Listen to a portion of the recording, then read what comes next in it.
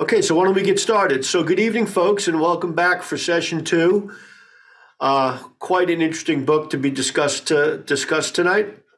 And I'm going to dispense with the big intro because we all heard it last week. I just want to mention to you to remind you that with our schedule, we are skipping next week. And so we'll be picking up again on May 3rd and then on May 10th. And just as a reminder, think ahead a little bit about whether you'd like to come to the library in person on May 10. And I'll be sending out an email about a week before that to see if there's enough interest to have Mark in the Brubeck Room, also on Zoom with a camera on him. But for the folks that would like to come in person, we'd like to offer you also some wine and cheese and some soft drinks also in a little conversation. So think about that in advance. And with that, I'm going to turn this over to Mark. Thanks. And I'll let you all in on a little secret. Michael plans for that last in-person meeting to be a costume party. Come as any one of the characters in Wise Blood. Think about it. Great idea. So good evening, everybody. I can't tell you how many times in the last few months since I started this series back in the spring of 2022, people have emailed me to say, can't we do a book that has a guy in a gorilla suit or a preacher who falsely blinds himself or a shrunken body kept in a museum case or a preacher who insists that he's not a preacher who actually successfully blinds himself, and issues about dead children and dysfunctional families? Well, your prayers, so to speak, have been answered. Tonight, we're doing Wise Blood, 1952, by Flannery O'Connor. Flannery O'Connor is mainly known for the many short stories that she wrote. She wrote two novels, of which this is the first, and generally considered the better one. I do think that if you did not like this story, and if you continue not to like it after tonight's presentation, you might give her short stories a try, because I think that they are actually more successful because they're more concentrated, they're more focused.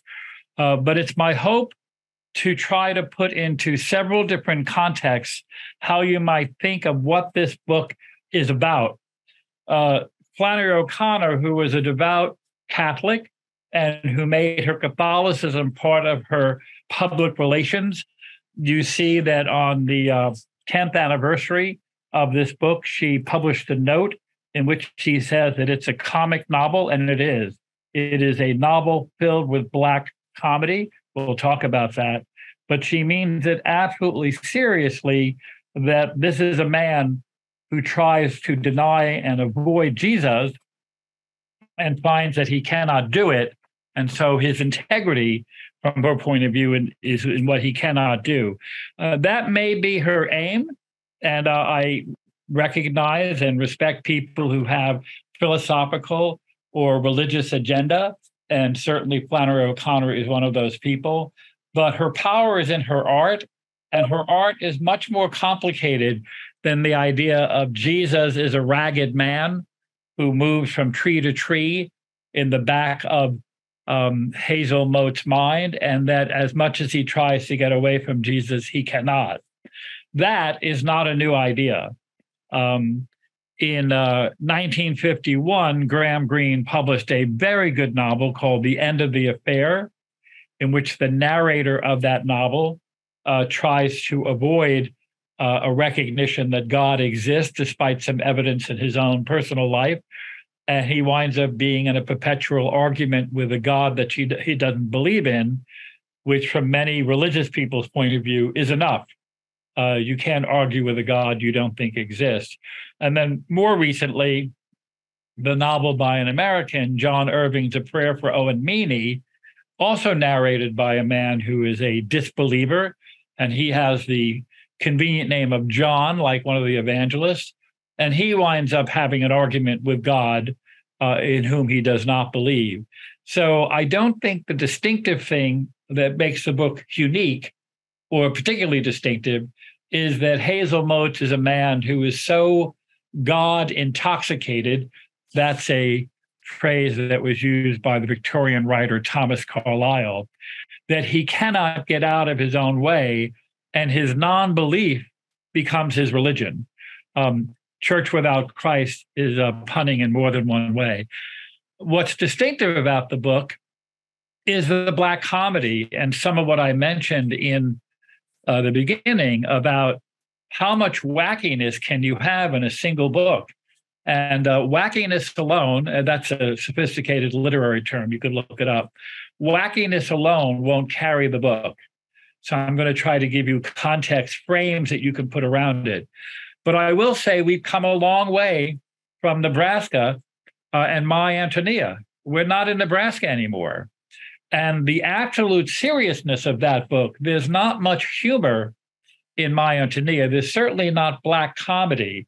The destruction, the fear, the sad pioneer woman's story, child out of wedlock, the tragedy with the wolves, they're all deadly serious. It's not a depressing book, but it's certainly not comic. The comedy of this book is part of its meaning, because think of when this book was published. It was published in 1952.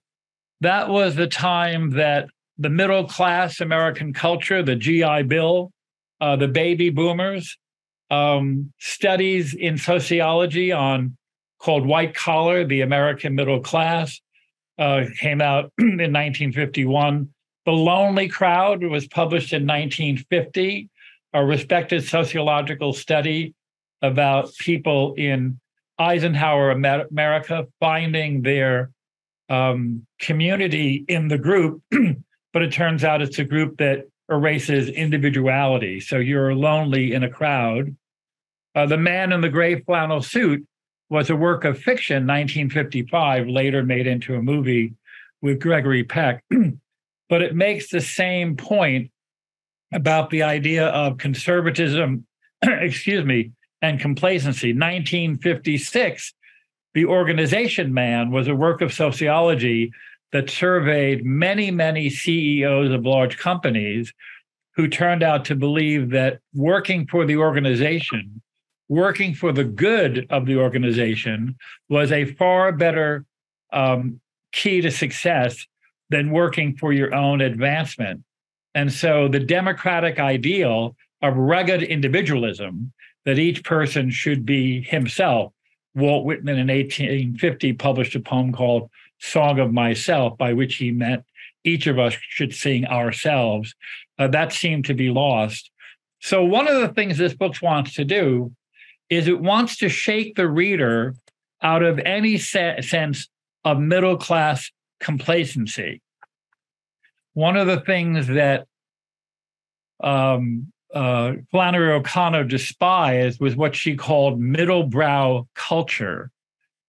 She herself was educated with a bachelor's and then a master of fine arts. She was admitted to the very prestigious Iowa Writers Workshop, and she never taught.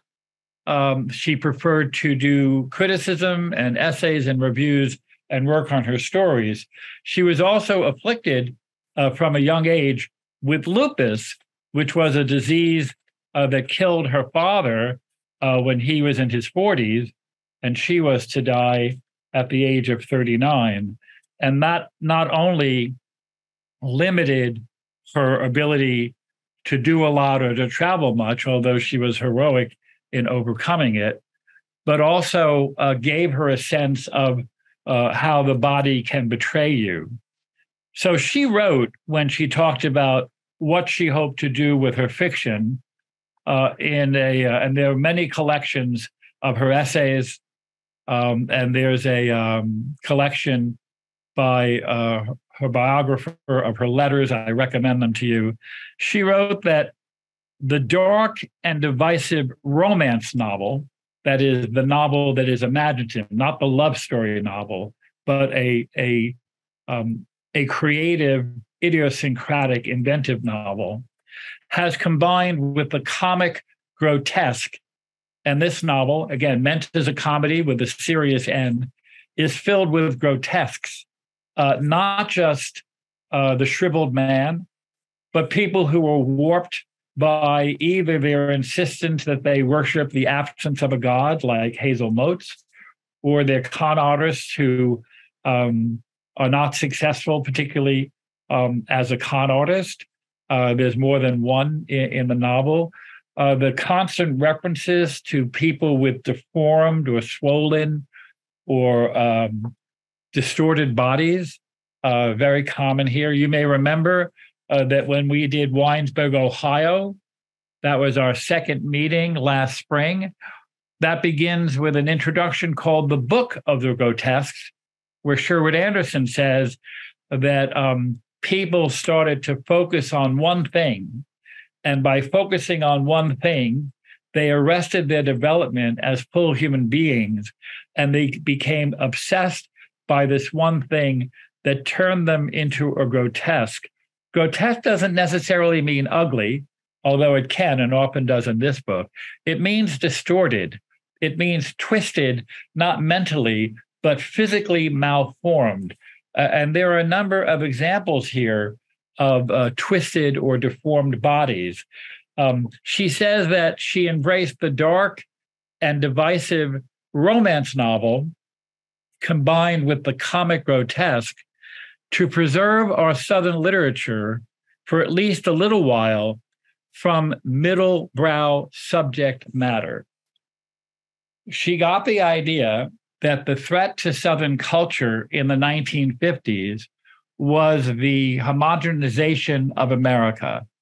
The highway system under the Eisenhower administration threatened to do, in her view and views of others, what the railway system did 100 years before in England, which is homogenize culture.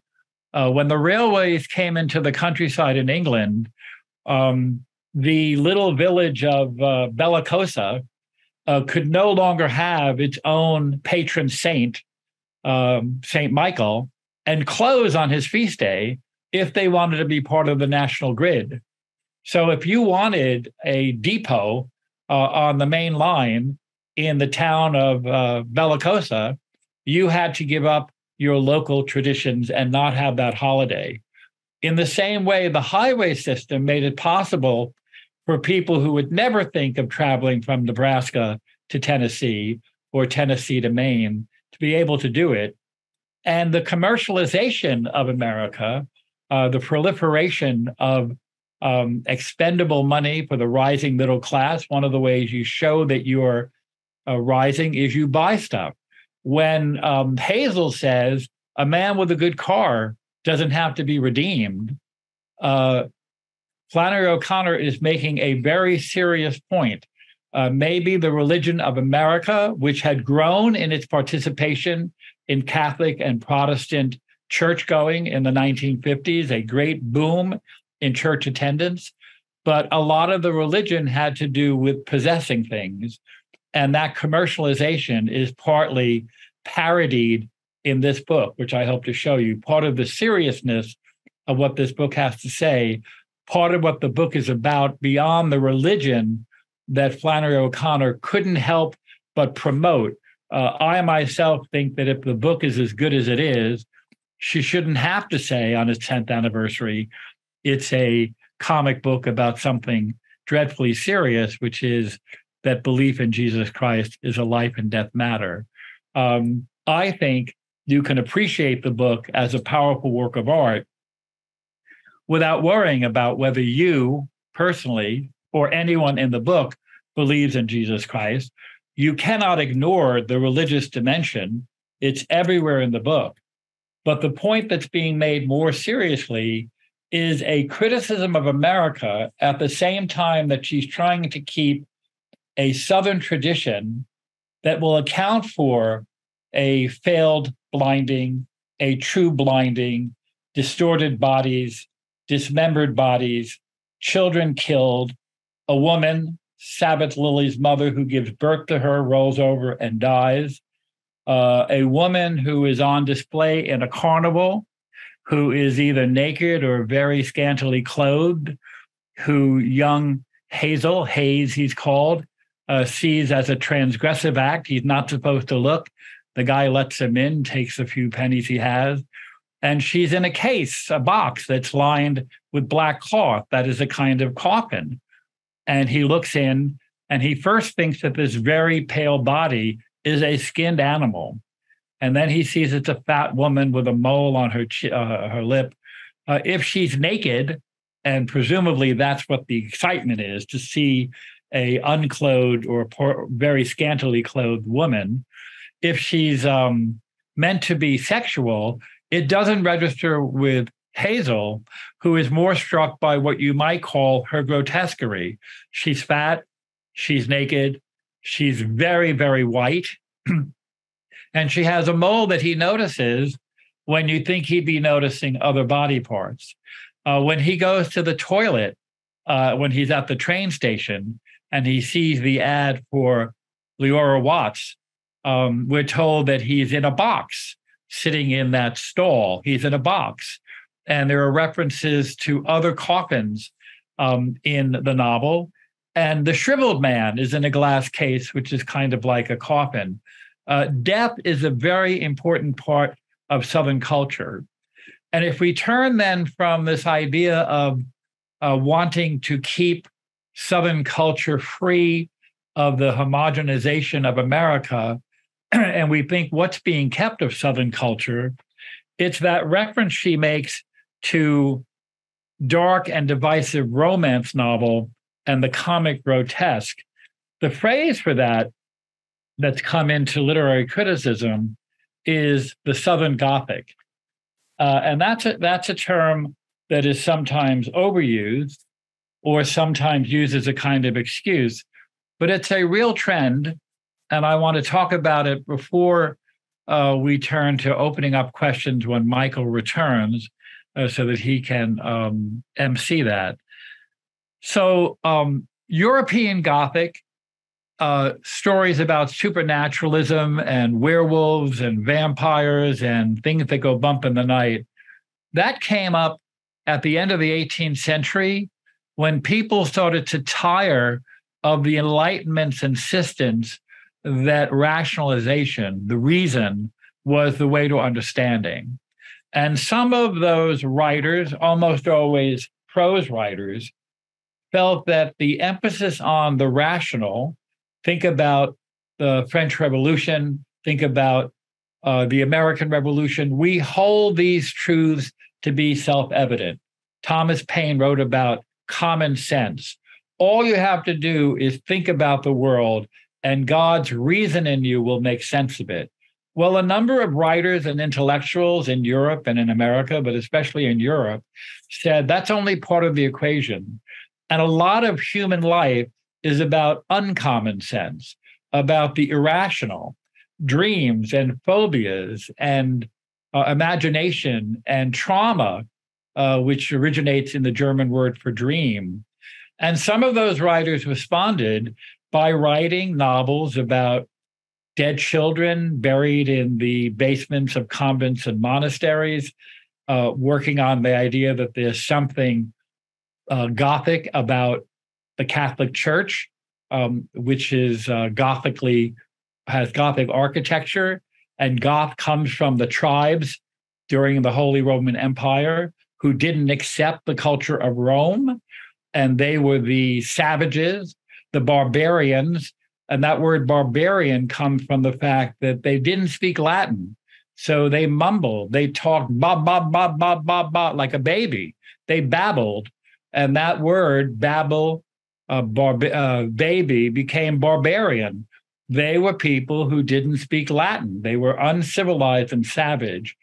And in order to tap, centuries later, the European desire to see another side of life besides the reason of the philosophes who helped found the French Revolution, the founding fathers who relied on reason and deism to create a kind of American philosophy, the kind of reason that made Isaac Newton one of the prominent natural philosophers. We would call him a scientist in that age. And you have a whole wave of romanticism, Kubla Khan, The Rime of the Ancient Mariner, which has a supernatural element, Frankenstein by Mary Shelley, Percy Bysshe Shelley's poems, Byron, Coleridge, Wordsworth. this whole investigation, celebration, and enactment of the unnatural. The Gothic writers looked at the darker side of things in the same way as in America, when Thoreau and Emerson, writing at the middle of the 19th century, were celebrating the transcendental as a positive thing, as a beneficial thing. You had writers like Melville, Hawthorne, and Poe working on the darker side of the transcendental, also interested in the supernatural, but not as something instructive and morally supporting, but something unnerving. So Carlyle, the Scottish writer that I mentioned earlier, who coined the phrase God intoxicated man, not about hazelnuts, he was writing 100 years before, but of people who cannot get God out of their mind, even if they say they don't believe in him. He coined a new word in English, and that word was descendental. Carlyle believed that if you wanted to think that there was something transcendental in the universe, there was something beyond human understanding by reason that was higher and better, and certainly Emerson, Thoreau, Whitman, other writers in mid-19th century America believed that. He said you have to look at the other end of the spectrum, and you have to believe in the descendental. That is, that there's something demonic and chaotic, something supernaturally negative. He didn't use the term devil, but he used the notion of decay, of something rotting. If transcendental makes us aspire beyond what is usual human ability, isn't there something that constantly retards us and pulls us back? And he wrote in one of his journals, and I recommend Emerson's journals to you if they're still in print or selection from them. He talked about a kind of bipolarity of sometimes feeling transcendental, not his word, Carlyle's word, my word now, and descendental. And he said, there are days when I am a god in nature, and there are days when I am a weed by the wall. Now, you can say that's bipolar disorder, and maybe there's some truth to that. But in terms of his creativity, in terms of his output, not in poetry, but in prose, Emerson was a great enactor of the fact that we see things in ourselves that pull us beyond human limits upward, and things that pull us back down, descendental. So one of the things about the European Gothic is it's exploring the supernatural for the purposes of reminding people that reason is not enough. It means to be scary. It means to be suspenseful. It means to be a well-crafted novel. The Southern Gothic does not want to be scary or suspenseful. It wants to be grotesque. It wants to be distasteful. It wants to be creepy, not in the sense of things that go bump in the night, but things like this novel. Whatever literary term you want to apply to this novel, creepy is as good as any other. And she's quite intentional in saying, this is something that is a brand, a hallmark of Southern culture and literature. Why? Because post-Civil War, you have the legacy of racism, of slavery, of guilt on the part of some people for the legacy of slavery and racism. For some people, trauma of the Civil War or Reconstruction, the trauma of being defeated by the North and living with a kind of occupation of the North, an unspoken or stifled desire for revenge, sometimes a quite forceful desire for revenge, a fear of outsiders like the carpetbaggers and others who were taking over their country, their state, the South, a sense of isolation from other states, being marginalized, and very often the image of being trapped, like being in a stall, in a toilet, or being in a coffin. These are some of the burdens that the South was carrying, and certain writers are part of a tradition that examine that, even if they're not celebrating it. Now, I want to say in this particular novel, there's a kind of celebration by O'Connor because she actually believed there's more to life than life. She is absolutely a devout Catholic writer. We have to acknowledge that. I don't think we need to use it as the key to understanding the novel. I'm trying to suggest a couple of more ways that you can put it into context. But other writers were not trying to celebrate it, but account for it or enact it. And some of the great Southern Gothic writers are William Faulkner and Tennessee Williams, Truman Capote, and Carson McCullers. We did The Heart is a Lonely Hunter back last summer, and that certainly has grotesque characters in it. Sound and the Fury has a idiot, in the language of the novel, who figures prominently in the novel, has a brother who is suicidal, obsessed with Jesus Christ's sacrifice, has incestual feelings towards his sister, and so on. The entire family is blighted with a kind of Southern Gothic dark fate. And you see that in a number of Southern novels or works. Now, I want to make it clear, this is not my label. I am not denigrating the South. Great works of literature. Absalom is a good example of Southern Gothic. Beloved, which wants you to believe that a dead girl has come back to life with the scar on her neck of having her throat slit, and she's exactly the age she would have been had she lived for the many years that she was absent in death. It's not a metaphor. It's not something you're supposed to think might happen. It's actually happening in the book. The mother of that dead child who cut her throat to save her from a fate worse than death, she thought, being enslaved, is someone who keeps company with that dead girl who is her beloved. You cannot appreciate that novel if you reduce it to poetry or metaphor. That's a supernatural visitation of the guilt, the trauma, the sin of what she's done, possessing her daughter by treating her like property that she can discard, and then being possessed by her in the sense of having a poltergeist come. So there are writers, and certainly writers in the 21st and 20th century, who resist the label of Southern Gothic because they think that it's unfair, or it's a label from the North, or it compartmentalizes them, in the same way that Larry McMurtry, a great novelist, didn't like that he was known as one of America's best regional novelists, like saying a lady doctor or a lady lawyer. He owned a bookstore in Texas, and he had T-shirts made that he wore that said, one of America's finest regional novelists. And you can see why he would chafe at that.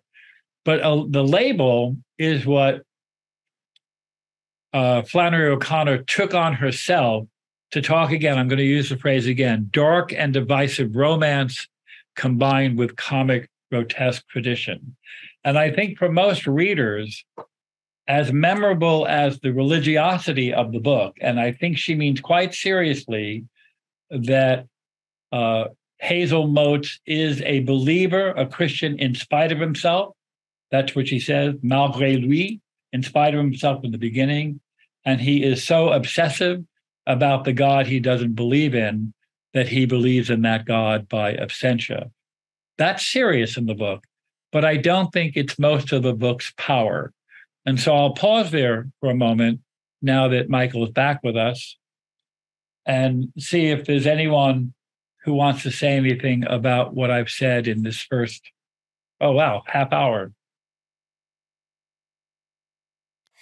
Okay, folks, so just a reminder, use the Q&A function and just pop a question or a comment in there, and I'll have my eye on it. I'll relay it to Mark. In the meantime, I'll just mention one thing that struck me when I went through the book again just this weekend. I don't know about everything that you were saying in the first 15, 20 minutes because I was in that board meeting, but the animal-related imagery on many of these characters is, at the same time, it's a little bizarre and weird. It's also kind of funny. you think about, I don't know what you would call the artistic style, but where you draw like a caricature of someone's face and turn them into like some type of an animal and give them tweak their nose, and then before you know it, it looks like it's the snout of a pig or something, and it's funny. And it just seems like she does that a lot with most of the characters in the book, I think. Are you, Mark? Yes, in fact, you may not know this, but when she was in college, in addition to being an editor of prose, she was a cartoonist, and quite a good one. She refers to Enoch Emery, the 18-year-old poor schmo who wishes that Hazel would give him the time of day, as having a fox-shaped face. We're told that he looks like a friendly hound dog with light mange. There's a compliment. Asa Hawks, whose last name Hawks is both an animal known for keen eyesight. He's supposed to be blind. And also the word we use for a salesman who's hawking his goods. We're told that he has scars on his face that make him look like a grinning mandrill. Hoover Schote's last name is a kind of pig, and there are pigs, actual pigs in the landscape several times in the novel. And pigs has at least two biblical references that I'm aware of. When the apostles cast out demons from men and presumably women, but maybe not, they put them into pigs that then threw themselves off a cliff. They were put into the body of a pig, that is an unclean animal to be dispensed with.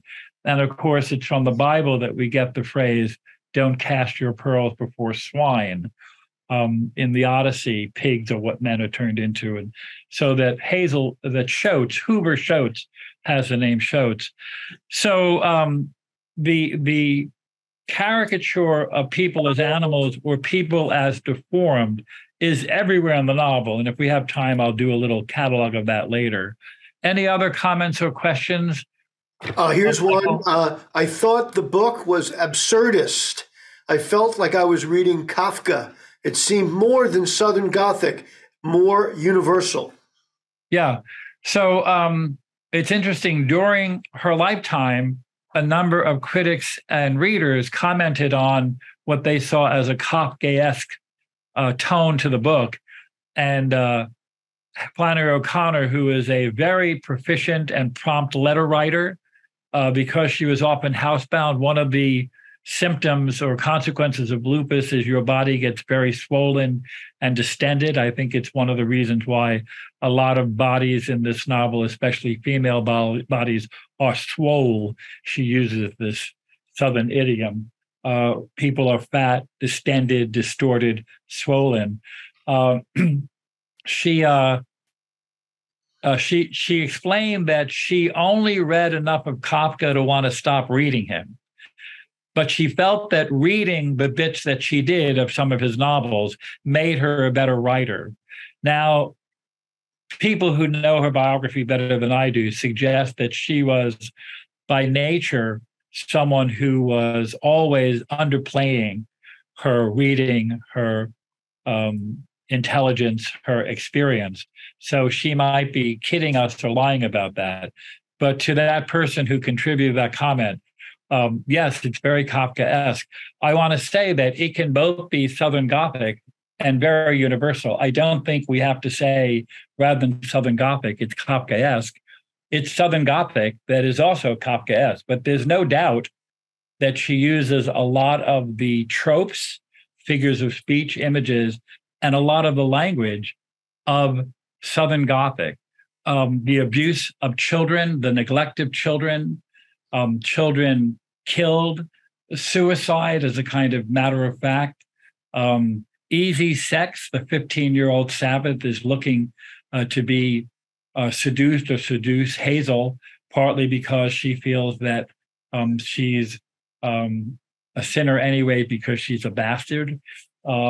I think it's a mistake not to see it as a particularly Southern Gothic brand of grotesquerie. So I want to say that another context, because I see the time is flying. I do go on. Another aspect of 1950s American culture. So I want to look at the when this happened. I've already talked about the where, the Southern Gothicness, the Southern part of it, a little bit of the who, what we know about Flannery O'Connor. Now I want to talk about when. The 1950s was a decade of commodity. Television commercials, ads, buying things on the installment plan, the notion that the middle class was truly rising in America. As I said, baby boomers, the GI Bill, a period of middle class dominance. And so it shouldn't surprise us that the book is loaded with examples of commodity. Originally, commodity just meant something that made your life easier, commodity. And commodities could be things that you traded, like grain or alfalfa. But it quickly got connected to commerce, and commerce quickly got connected to advertising that now wasn't just in a local paper, but more broadly. And one of the ways it became more broad, there isn't a national TV network yet, there isn't a national radio network, but there are highways with billboards. And billboards, Burma Shave, billboards become one of the ways people start to experience a nationalization of commodity. So let's think about this very religious book and recall some of the things that happen in the first few chapters. In chapter 1, he meets a porter who he's convinced is lying about who he really is. He's convinced that he's the son of a man from Hazel's own town, and that father's name is Cash. It's chapter 1 that he recalls going back to his old home that is in terrible disrepair. It's just a shell. And remembering that he put a sign on his chifforobe saying, "This property belongs to me. Anyone who tries to take it will be killed." A strange thing, even for a man who doesn't believe in God or Jesus Christ. One of the first things he does when he gets to the new town is he goes to a brothel. That is a place of commerce. In chapter 3, it begins with a tension between transcendentalism and commercialism. So in my edition, which looks like this, it's page 33, unnumbered 33. But if you have a book with you, it's the first page of chapter 3. So he's been in town now, talking to him for second night. And he walked along downtown close to the storefronts, but not looking in them. The storefronts are there to be looked in. That's the whole point of having a storefront. The black sky was underpinned with long silver streaks that looked like scaffolding, and depth on depth behind it were thousands of stars that all seemed to be moving very slowly, as if they were about some vast construction work that involved the whole order of the universe and would take all time to complete. No one was paying any attention to the sky. Those few sentences are part of what makes this novel great. You don't have to agree with me, but that's my point this evening.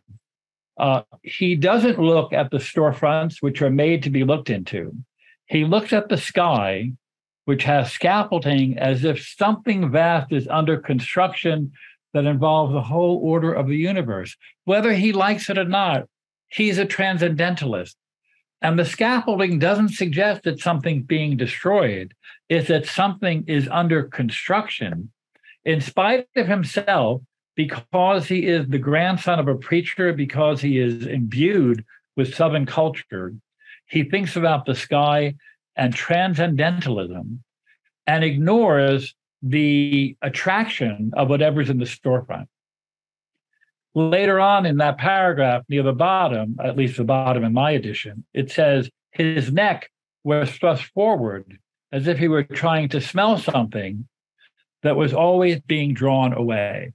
That's an extraordinarily apt and powerful image. He is restless and unfulfilled. It's not a hunger.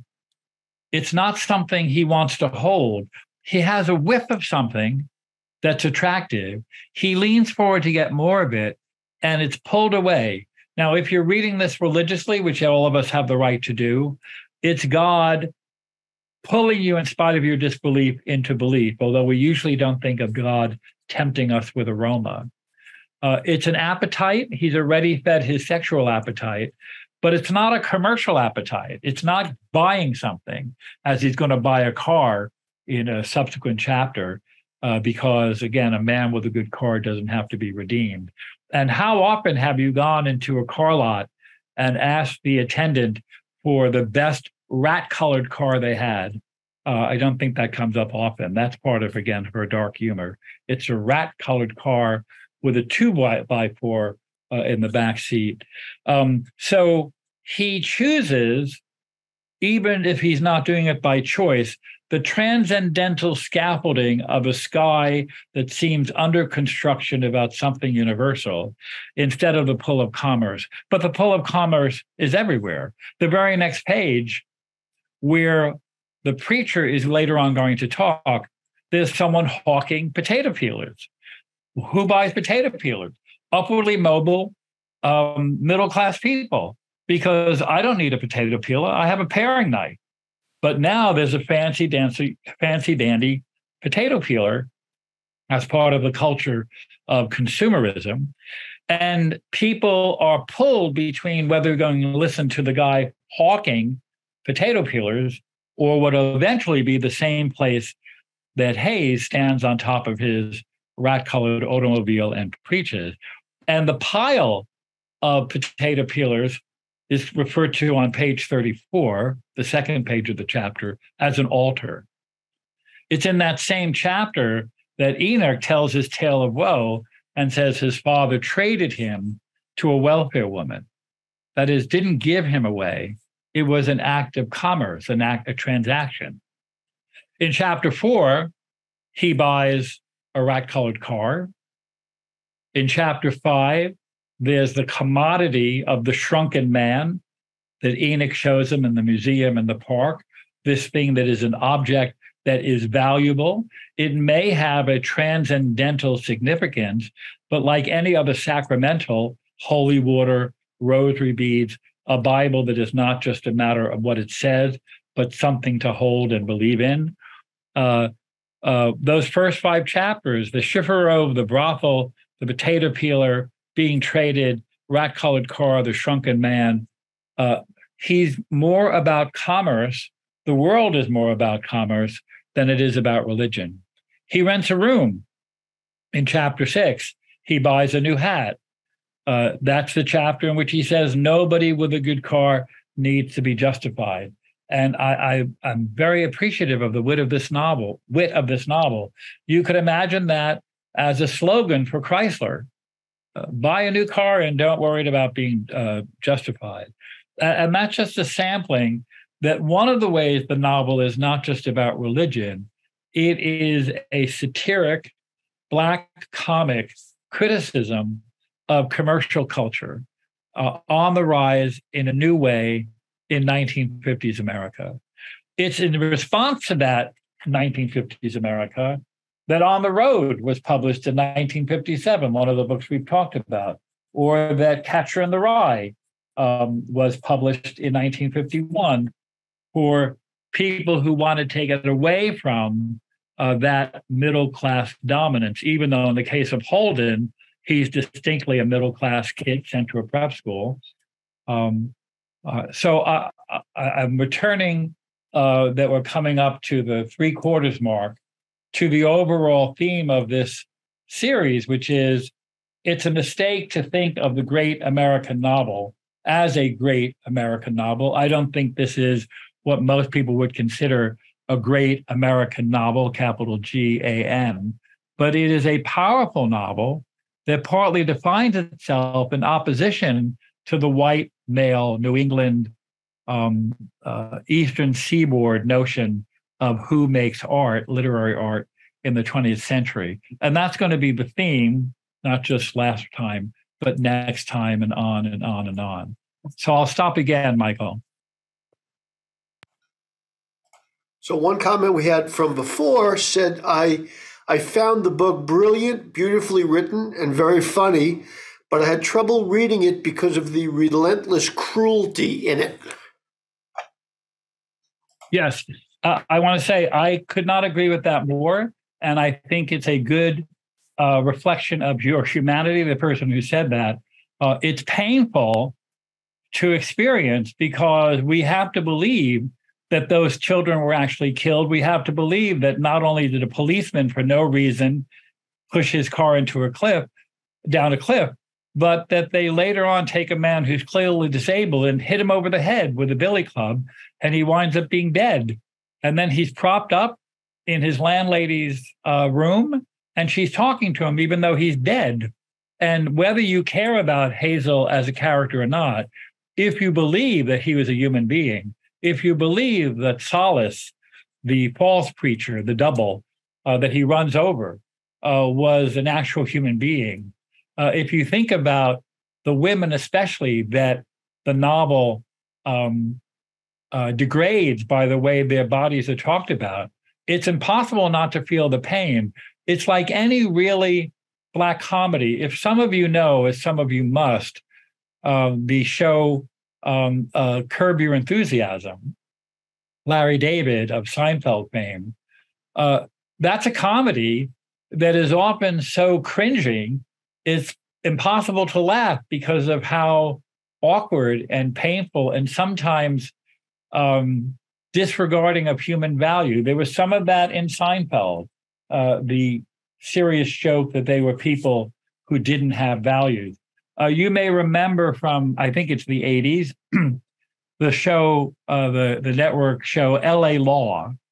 I think that was Stephen Bochco. But when that show was first produced, the goal of the writer and the producers, what now would be called the showrunners, was to make a drama where there were no regular characters who were normative or worthy of our admiration. They wanted to make a law firm where everybody was bad, morally bad.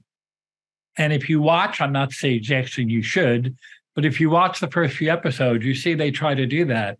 And it turned out that's not what people want to see on network TV in the 80s. And so all of a sudden, people who were difficult became difficult but charming, or they became curmudgeonly. They became nasty in a way that's like your Uncle Ned. He doesn't mean what he says. You get to know him, you can take him better. And it turned out they defanged the show because that kind of brutality, both by the characters and of the characters, people mistreat each other in this novel, and it's hard not to see the novelist as mistreating them. And no amount of saying, well, it's meant to be satiric, changes the fact that it's upsetting to read. I can go see a movie and know that the knife that is being stuck into the body of an actor is not actually causing him to bleed. But it looks like he's bleeding, and there's a knife, and no amount of saying, oh, I realize this is a horror story and it's all make-believe, can stop me from feeling the very human, empathetic response of, oh my God, this person being stabbed. That's part of the dynamic of this book. Now, she wants us, in the broader sense, to feel that empathy. The patron who just said that it's hard to read because it's upsetting, Flannery O'Connor would say that's the empathy in you that is part of your spiritual grace, whether you know it or not, and whether you give it a name or a sect. That's part of what makes us human beings, that no amount of satire can wear us out from the human response of feeling bad for people. That's why Enoch is in this novel. Enoch is a sweet boy who feels that he wants to share something important with an important person. He feels that he's on a mission. He has something awful to do. He has to steal this thing. It's abused later on by being thrown against the wall and just blown apart. He's lonely. He wants to connect. You know, we talked about sidekicks last time. He'd love to be Hazel's sidekick. Let me say before I turn it over for more questions that the novel is loaded with metaphor and references to seeing, the blinding, a false blinding. The cover picks this up. We're told that Hazel looks at things even before he's blinded, but doesn't know what he's seeing. His name, Haze, is clearly a joke about his being constantly in a haze. He honks a horn that makes no sound. He forms words with his lips and nothing comes out.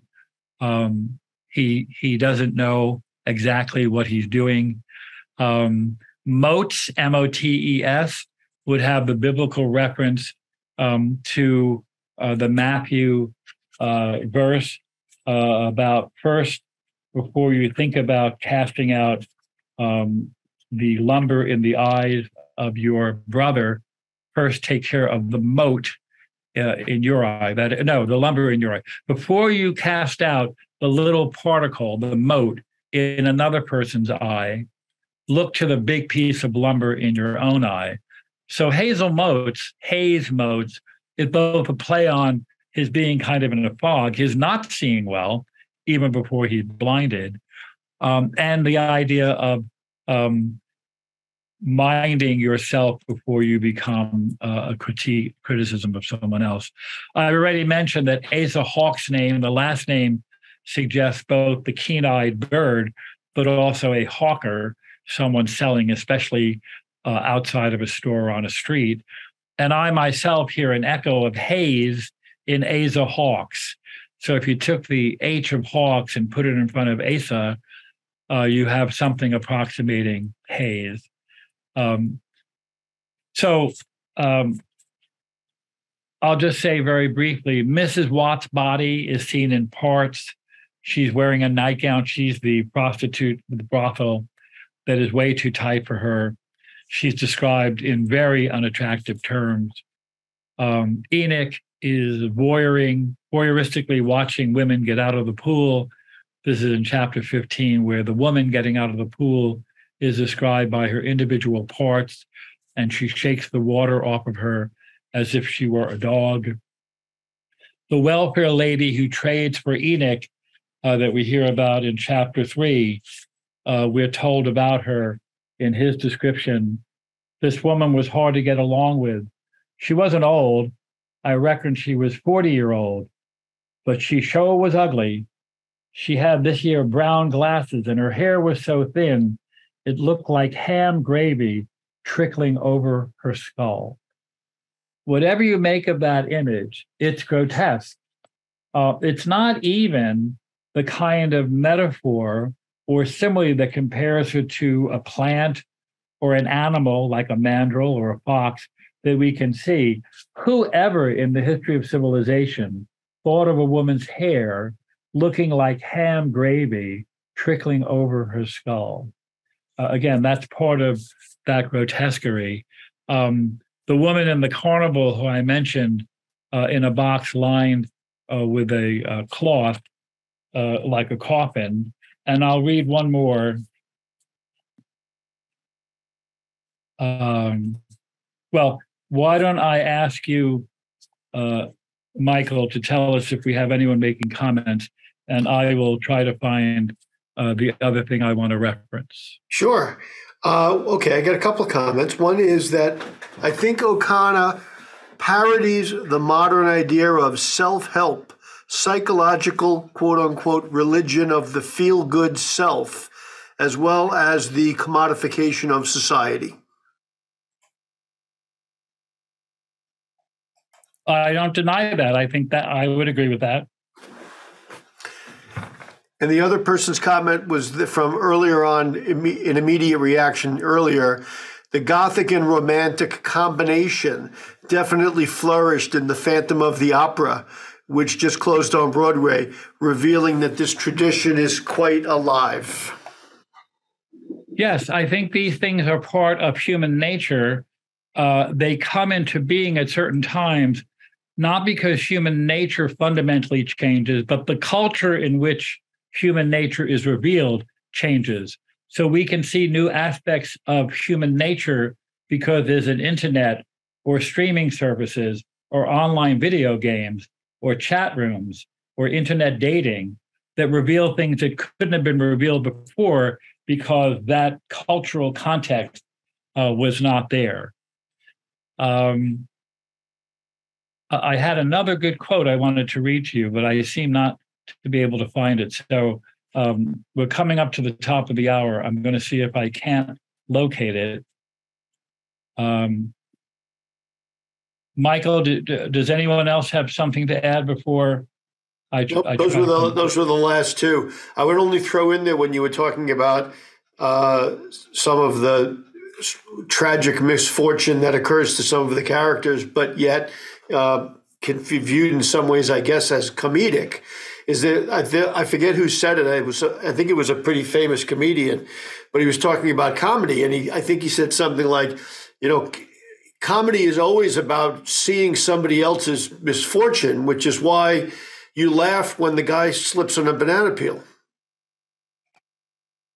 Yeah, and that same vein is that you see someone walk into an open manhole and fall, and it's funny, but not if the camera goes and looks down the manhole and you see somebody bleeding and unconscious. Then that's not funny. Right. So it's odd that when he sees the brothel owner for the first time, she's not attractive. We're told that her grin is as curved and sharp as the blade of a sickle. If you want to know what prose is about, pay attention to the images and the similes. Mrs. Watt's grin is as curved and sharp as the blade of a sickle. In Joyce's story, The Boarding House has reference to this. Has a connection to this in terms of comparison. Mrs. Mooney, who's the owner of the boarding house, goes through problems like a cleaver. She just puts that chopping down and has her way. This boarding house owner has a grin as curved and sharp as a blade. It was plain that she was so well adjusted that she didn't have to think anymore. Her eyes took everything in whole, like quicksand. Again, if you want reasons to like this novel, that's one of them. The storefront versus the sky is one. Enoch on his belly, hiding in the bushes to look at the women getting out of the pool when he's on a break from working at the zoo. And it's impossible not to see the connection between working at a zoo where animals are on display and treating these women who, again, are almost always overweight and grotesque in different ways in the way they're described by the narrator, not to see that connection.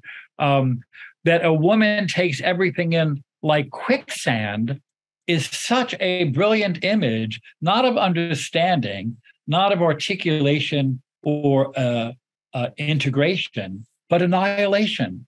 Who would ever say about someone we admired, or even if we wanted to be neutral, oh, she doesn't miss anything. She takes everything in like quicksand. Say that at your next party and see how it goes over. So I hope that's helpful, especially to those of you, I only heard from one, but for those of you who read the novel and understood how disturbing Hazel Motes is and how disturbing the novel is, but maybe looked for a better understanding of ways to engage it. And I gave this tonight as an example of a novel that may not be hard to read in the sense that it's not dense, it's not elusive. You don't need to know a lot about references. It's unpleasant to read, although if you have a bent towards Black comedy, you may enjoy it more. But it's hard to make a kind of broader sense of, and I think impossible if you limit yourself to Catholic thought or even Protestant religion.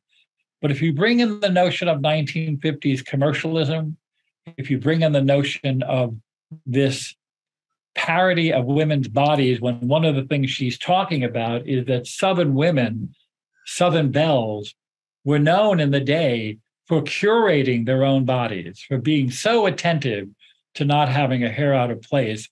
And the first woman we meet in the brothel is a woman whose professional job is to have men sleep with her.